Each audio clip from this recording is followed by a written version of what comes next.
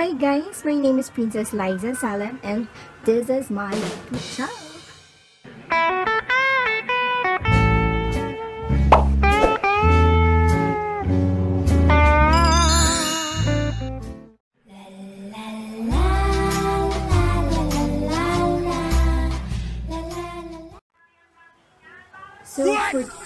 So for today's video, gagawa ko ng 5-minute makeup challenge.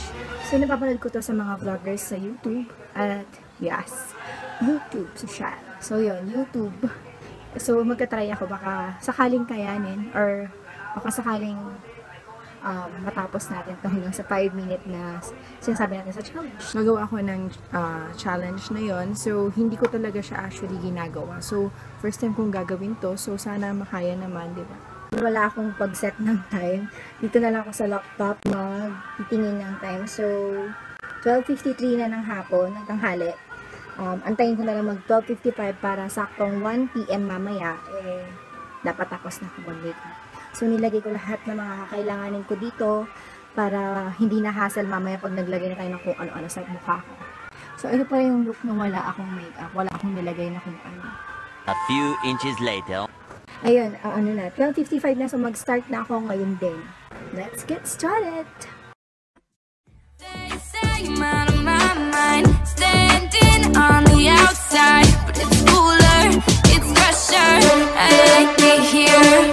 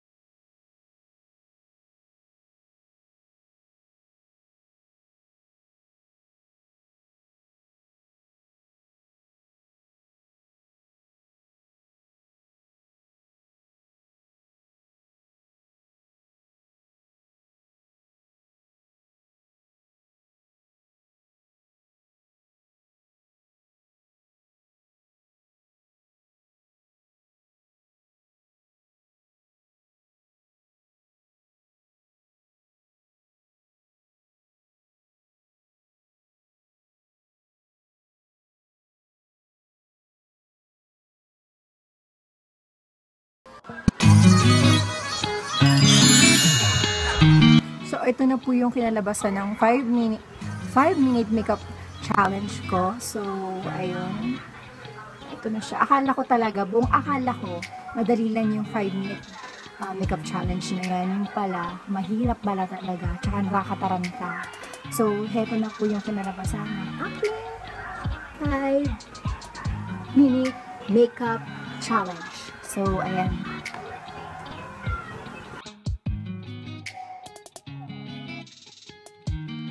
Yes, para sa mga nagmamadali, talagang pwedeng-pwede po sa inyo to. Itong challenge na to.